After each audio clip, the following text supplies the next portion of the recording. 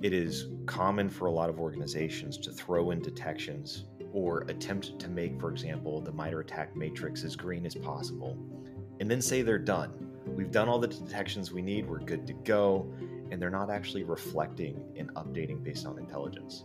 They may find that some of their old detections are not necessary anymore, prone to false positives, where there's new techniques or new permutations of the same techniques that now need to be incorporated.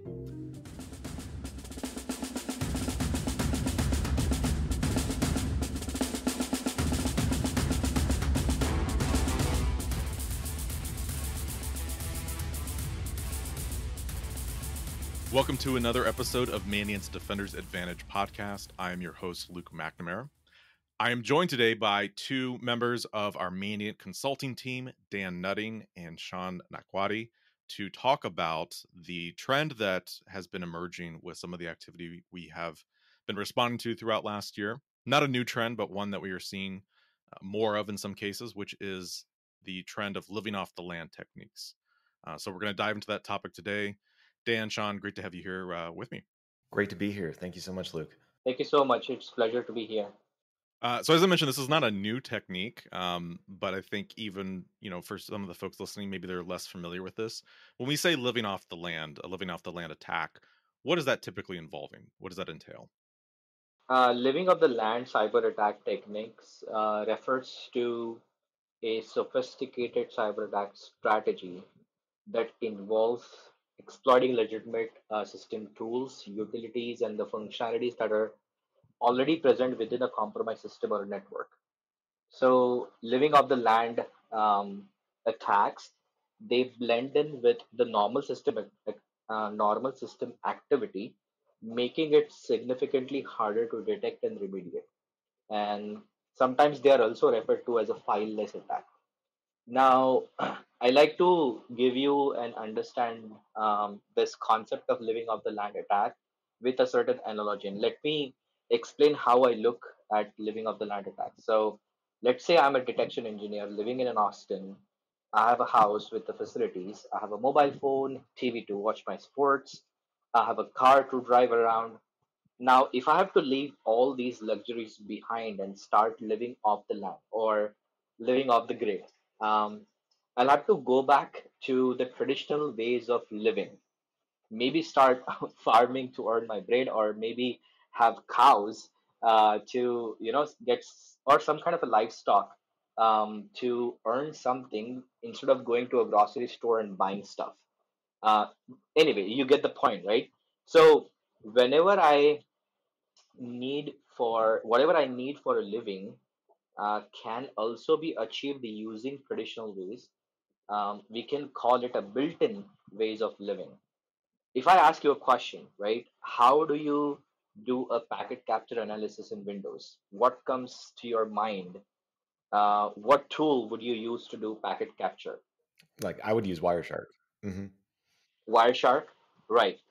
So now if I have to leave this luxury behind of a Wireshark and go back to the traditional ways, then the packet capture analysis can also be done using NetSH built-in utility. So Wireshark is going to a grocery store versus NetSH is a living off the grid or a traditional ways or a built-in ways to do the similar kind of activity. So that's how I look at living off the land attacks, and that's how I define it. So you're making usage of tools and features and utilities that are already present within the victim's operating system and environment. Absolutely. And I think what we're starting to see that migrate into is not just using tools that are already in the environment, but attackers starting to observe behavior and then emulate the actual administrator's behavior with those tools. And that's that transition that we're seeing in the modern era. Previously, it was just the leveraging the tools. Now it's mimicking the administrators. So if you were to, and let's unpack this a little bit further, but if you were to contrast this this utilization of living off the land techniques and contrast that with some of the traditional intrusion-based threats that we see where they're leveraging malware, where they're introducing, typically a piece of software to carry out their operations, a backdoor, some other, piece of malware. What are some of the features that are different with living off the land techniques and the approach that an adversary is bringing there versus utilizing malware? So, as we were discussing about living off the land attack techniques and how do we kind of define it, they are utilizing the legitimate tools and utilities and functionalities within the compromised system or network to carry out their malicious activity. Their modus operandi is stealth. These attacks blend in with the normal system activity, making them difficult to detect using conventional security measures that are in place in your environment. So, some of the common techniques that are used by these attackers are, let's say, for example, abusing native tools like a PowerShell or a command prompt or system utilities that are there, and misusing this legitimate software, like, for example, remote access tool, for example. Whereas malware-based attacks are they rely on introducing a malicious code that is typically in the form of an executable or a script or any embedded object to infect the system and execute that harmful action that they want to execute, right? In case of living off the land attack, that I say that their modus operandi is stealth, but in case of malware-based attack, their operandi is introducing an external code, and therefore if you know the behavior of the malware, then it can be identified by security controls that are in place. For example, drive-by downloads from a compromised website or exploiting software's vulnerabilities to inject the malware. So basically, in summary, living off the land attacks is subtly exploit legitimate tools for covert malicious activities, whereas malware based attacks are introducing an external malicious code that is more easily recognizable by traditional security controls that are in place. I think I want to double down on that aspect of stealth being that modus operandi. A lot of our clients that I've worked with, for example, they have antivirus. Antivirus fires, quarantines the file, and the clients still don't investigate. So there's a lot of threat actors that don't really need to worry about stealth. Even if their malware that lands pops, gets quarantined, they're able to bring in new malware. They switch it up a little bit, they come in, now they're not popping, and they continue to do their thing because they know that the security operations, the detections are not necessarily elevated to behavior.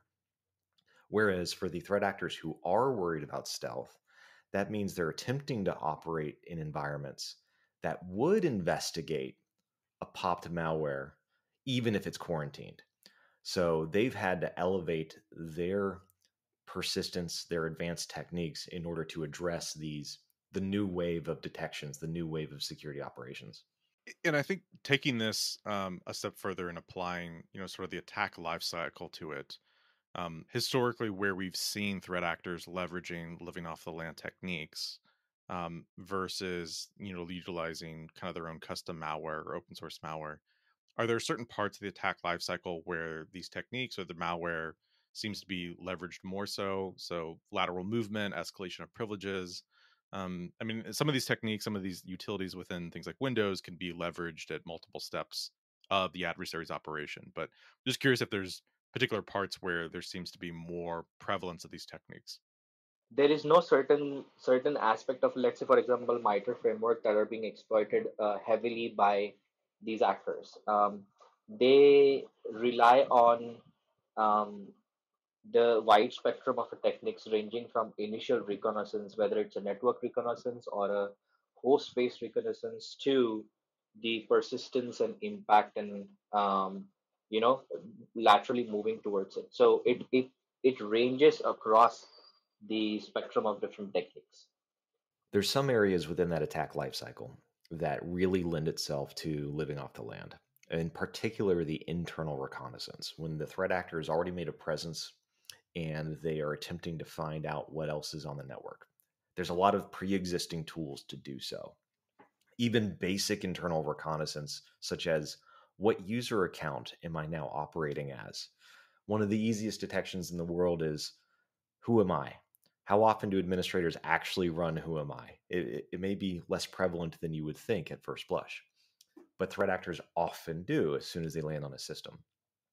Whereas the part of the attack lifecycle of gaining initial access, that may be less prevalent for living off the land, especially in terms of web shells. Web shells are almost always going to be some sort of custom code that needs to be deployed into the environment to operate. So internal reconnaissance, uh, bringing in data, exfiltrating data, data staging, all of those elements are typically very common with living off the land techniques. And it should be noted, I mean, that there's certainly this exists in sort of traditional IT networks, but this is also something we've seen as a technique and approach in critical infrastructure OT networks.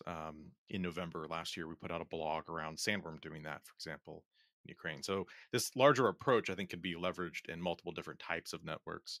Some of the reason why we're talking about this, and I think we'll get into it a little bit later, is obviously what we've seen with Volt Typhoon leveraging that in IT networks in kind of recent months in the last year. We've talked a little bit about the behavior aspect of this, and I want to kind of dive into this a little bit further now that we've discussed living off the land and sort of how it relates or differs from traditional malware-based intrusions and operations, and get into sort of like where you approach this from a detection standpoint, what you look for, how that differs.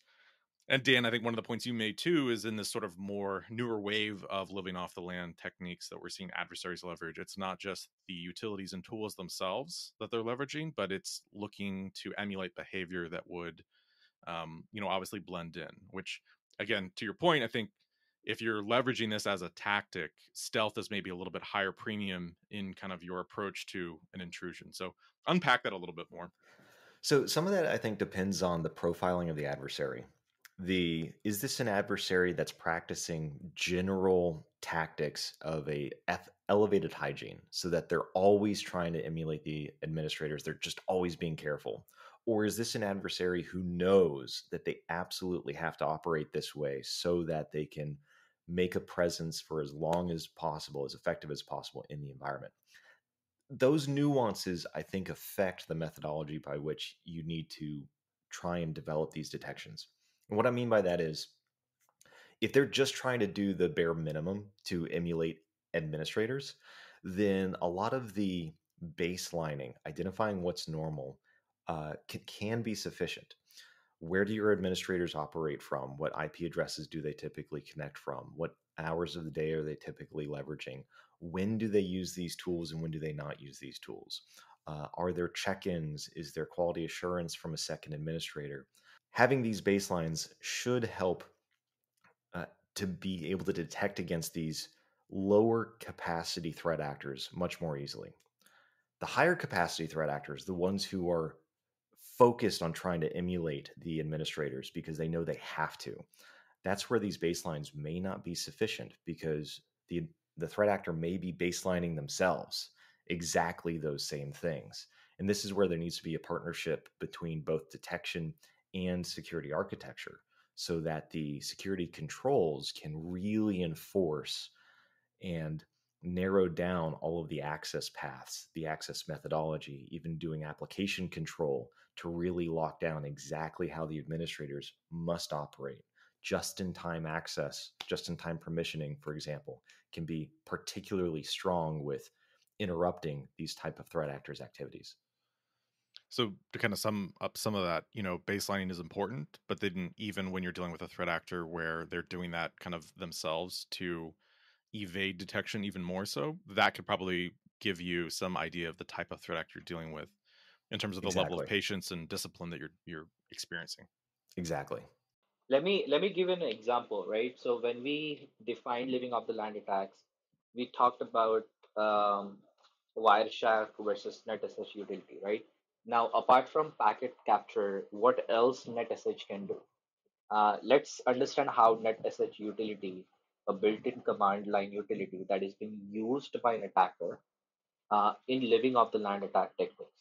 Now, this utility is also listed in LOLBins or LOLBAS project as one of the many built-in utilities that is exploited by this attacker. this type of attackers using living off the land attack techniques. So if you want, let's say, for example, first to perform a network reconnaissance, now you can use a command netsh interface show interface to reveal all the available network adapters. You can also use the commands like netsh adv firewall show all profiles to provide the current firewall configuration, revealing open ports and potentially exploitable services. If you want to perform a persistence using a netsh utility, then you can use a commands like netsh add helper and then the path to a malicious DLL that lets attacker register a malicious DLL. This is executed every time netsh is run, providing a persistent backdoor. Now, let's focus on this persistent backdoor, right? If how do I create the detection for this? Now we know how these utilities are exploited by an attacker, then we can create a detection rules for it.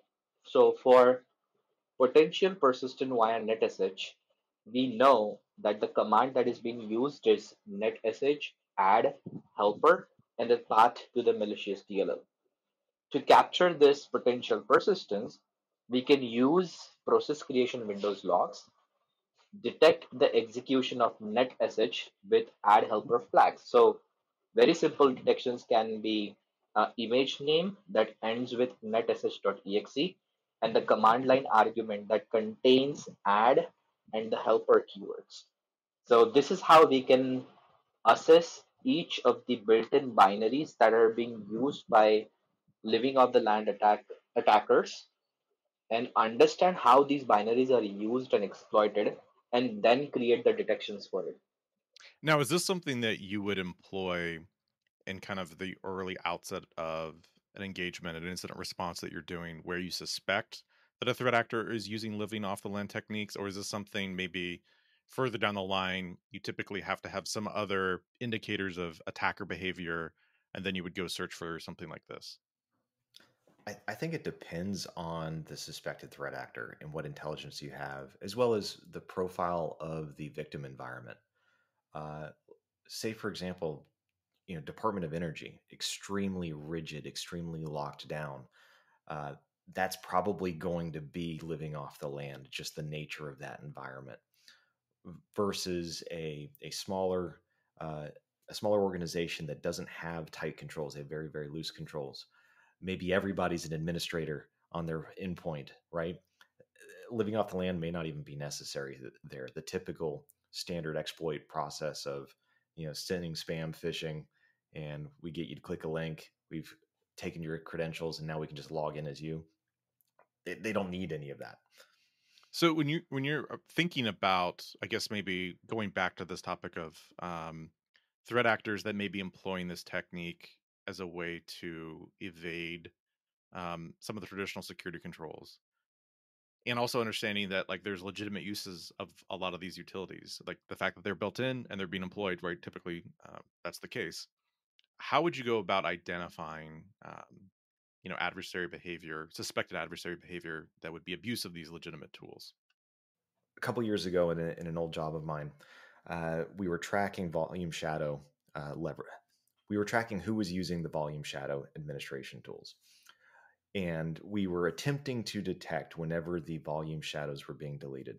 If you read the Volt Typhoon press release from the CISA, then you'll see that this was a heavily abused tool by Volt Typhoon in order to get domain credentials. Well, it's also a commonly used administrative tool in order to manage disk space, particularly on domain controllers. So, in order to differentiate between legitimate and illegitimate use of this tool, we had to work with the administrators to understand when they would use it, why they would use it, what kind of communications would they execute when they used it. And for us, it became as simple as, hey, admins, anytime you're going to delete a volume shadow, can you just let us know? And then we know it's you. And the follow up is fast. The follow up is easy, and it really minimizes the amount of extra investigation legwork. Whereas if we saw detection for a deletion of a volume shadow and we had no communications from the administrators, whom we already knew are the only ones who do that, then we would ramp up that investigation and we'd start to really trigger a incident response.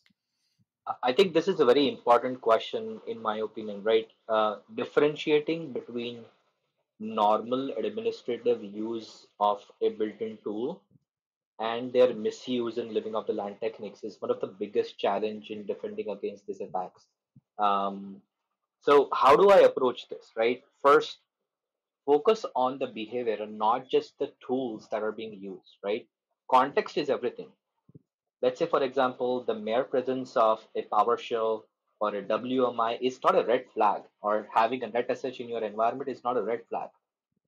These are used daily by administrators. So we can pay as a detection engineer, we can pay attention to how these tools are being used. For example, location.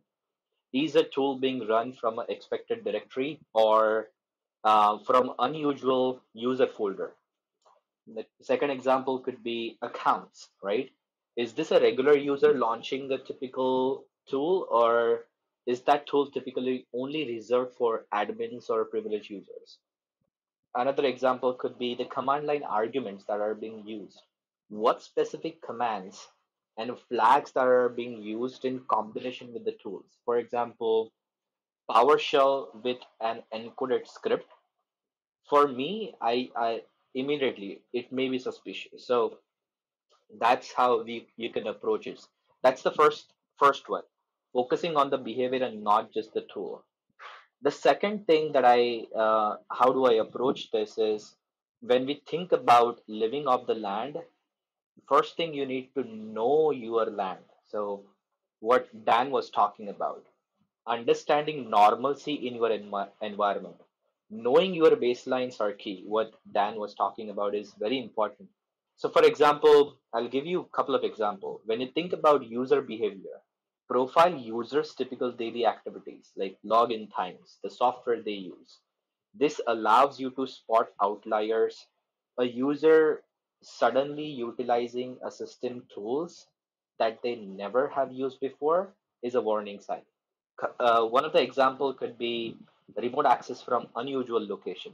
PowerShell based script that is performing a remote session from an admin account that is located in anomalous geographical region, that should be investigated. Now, in my opinion, this is going to be an ongoing cat and mouse game, because understanding what is quote unquote normal is a baseline, but attackers will change their techniques often. So it is very important and crucial as a detection engineer to stay up to date on current living of the land trends to refine your detections. Think about how they are updating themselves so I can update my detections as well. Yeah, I'd like to follow up on that. There's a quote that I reference often: there is no teacher but the enemy.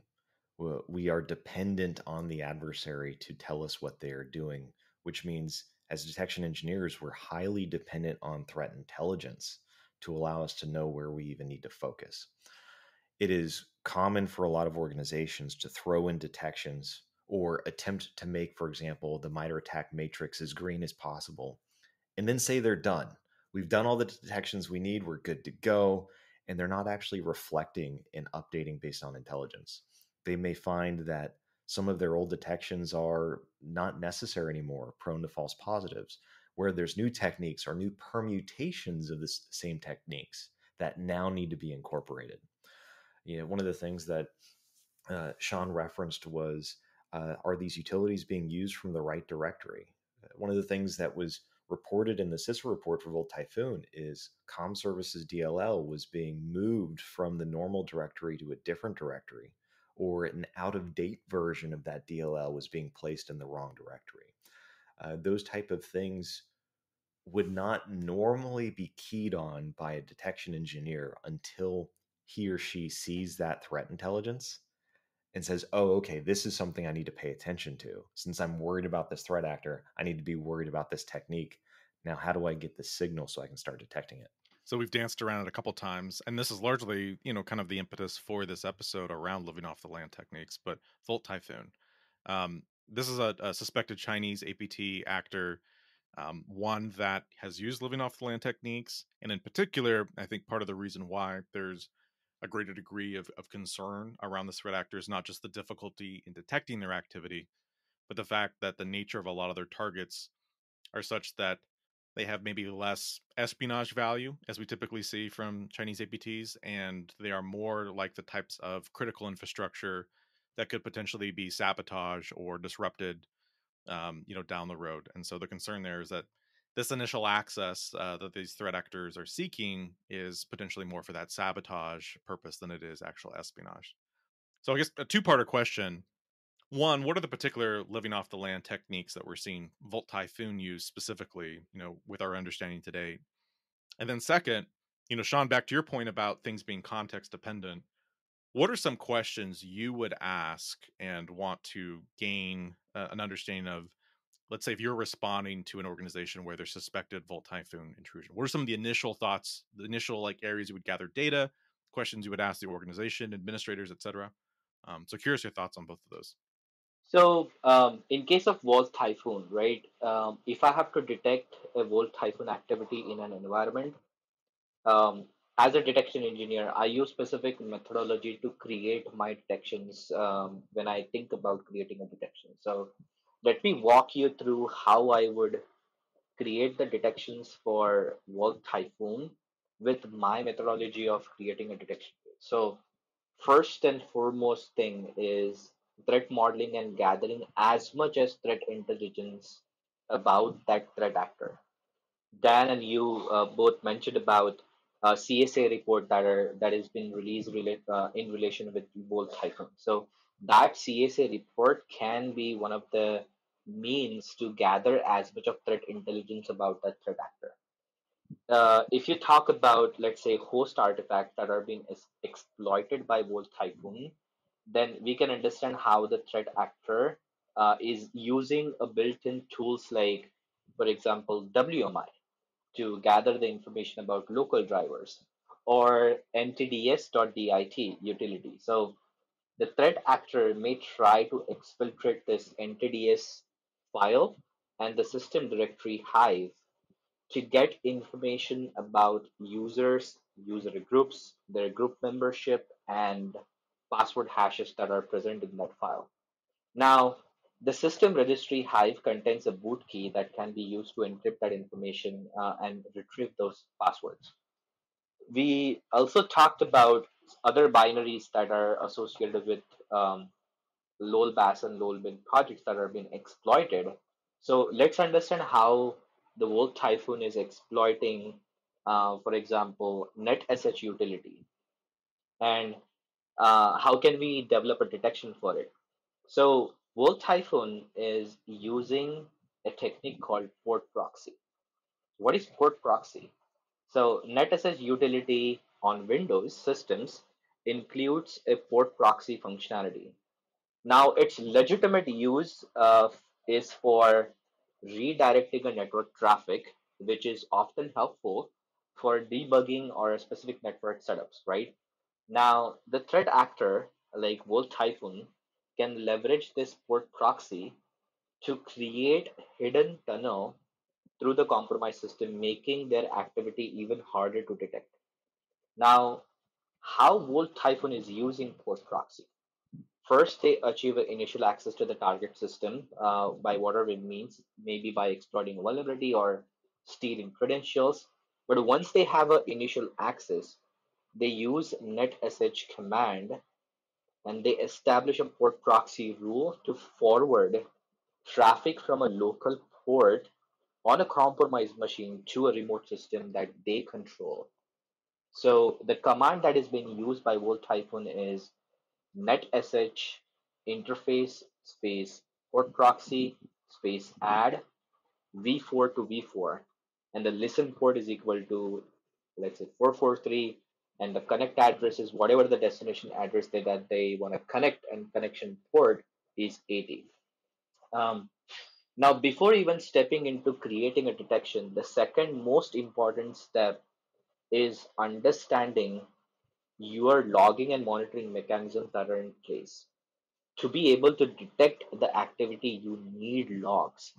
So defenders should set the audit policy for Windows security logs to include audit process creation and include command line process creation alerts. By default, these settings are not set. So you have to enable these options to once you enable these options, then it will create a event ID 4688 into a Windows security logs, and these logs can be viewed by detection engineers. So you need to first clear off that login and monitoring mechanisms in your environment. And the third step in my methodology is once that log analysis is complete, then you can write the detection. You can write a detection for new port forwarding rules via NetSH. So you can look into Windows process creation log, look for an image file name that ends with netsh.exe, and then you can look for command line argument keywords like interface, add, port proxy, v4 to v4. This is how we can assess other living of the land attack techniques that are used by both Typhoon, for example, WMI or NTDS utilities, and create the specific detection rules for those exploitations. I'd like to add to that. One of the things that Sean described is defining that you have this detection requirement and then following up and saying, all right, now let's enable the right logging, the right signals to support that detection. It's really common for organizations to do the opposite. They just turn on a bunch of logs and then say, all right, detect all the things you can detect with the available logs without thinking about what their detection requirements absolutely are. And that can also lead to redundancy. I'm a big fan of Sysmon, for example. Sysmon gives great visibility into process starts, process command line arguments. If I have Sysmon and I have that right signal available, maybe I don't need to enable the command line auditing in the normal 4688 events. Vice versa, if my detection requirements are really limited to just process starts and I don't need the extra level of signaling that is available through Sysmon, then maybe I don't need to introduce the complexity of yet another agent, right? Administrators hate more and more agents because I've defined my detection requirements and I found that the existing Windows auditing with the process command line enabled is sufficient.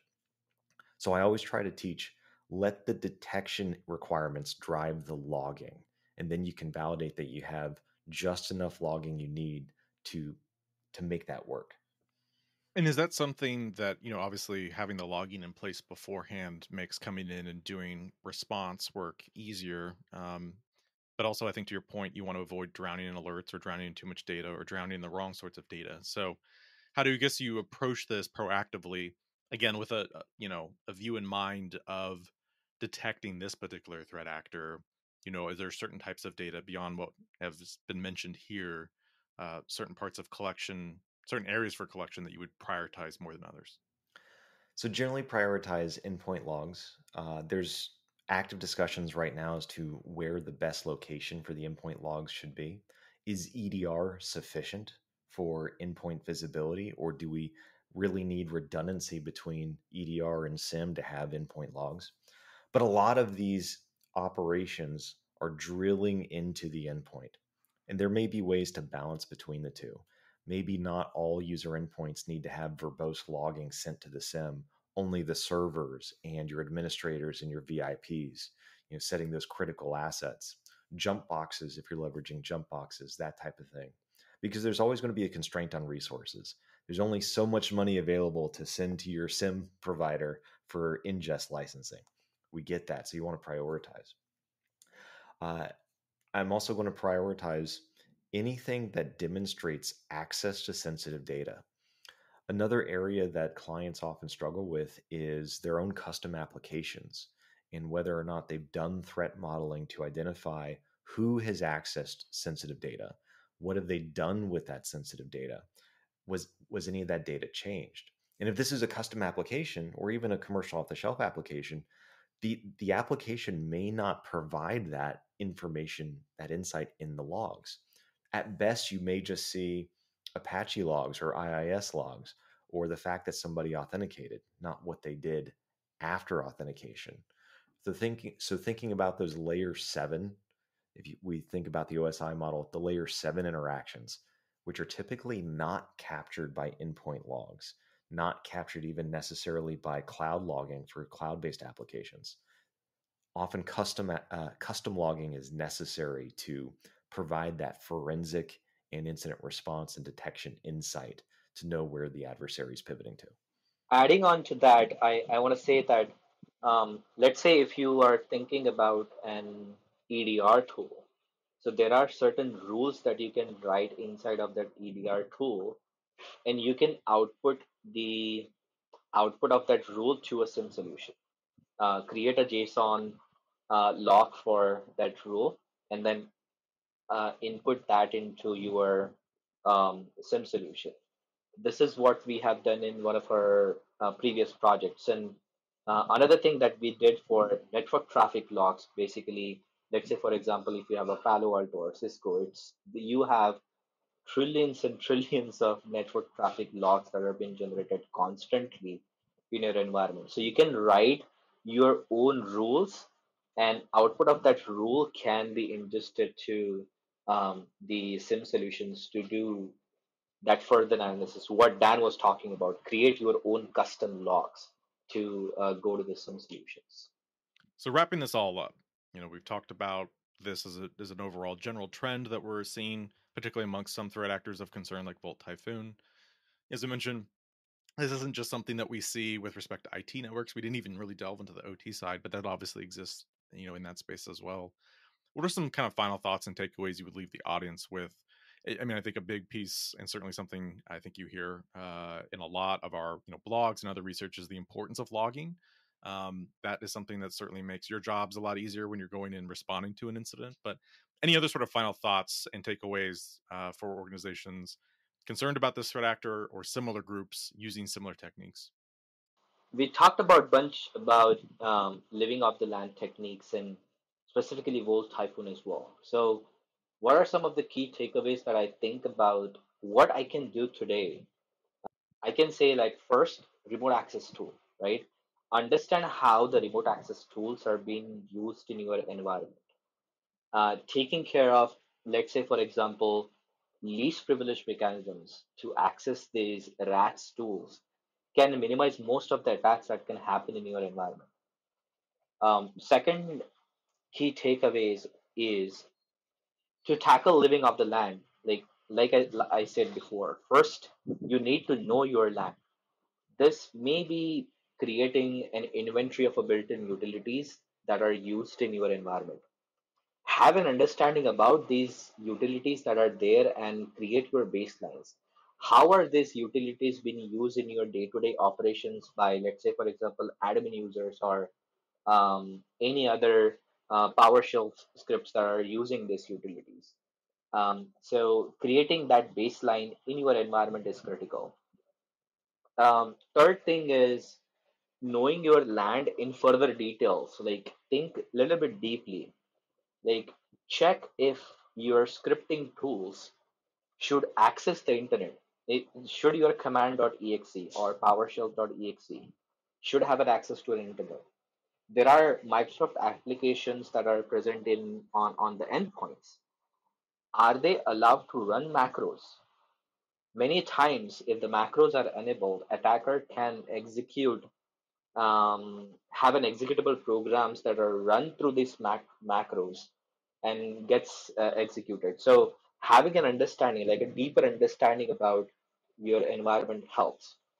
Fourth thing that I would suggest is we can go through the list of binaries that are been exploited under this living of the land attack techniques and perform the assessment of these built-in utilities to get more intel about how threat actor are leveraging these built-in tools to evade the detections. Once you understand how the once you have a threat intel about that threat actor, how these are evading the detections, then you can write the detections for it. And finally, I would say that we can then follow the detection rule creation methodology from threat modeling and gathering threat intelligence. Second step is understanding your logging, and third step is creating a detections. Follow that methodology to create your detection tools. So I think Sean hit pretty much all of my recommendations. The one area I would add to that is Typhoon in particular focused on living off the land techniques in order to do that internal discovery, identifying what is normal in the victim's environment so they could operate in that same fashion. I'd recommend working with your red team, your pen testing team, to identify how would they do internal reconnaissance with the available binaries in the environment, with the available living off the land capabilities. And then from there, you can build out a base of recommendations.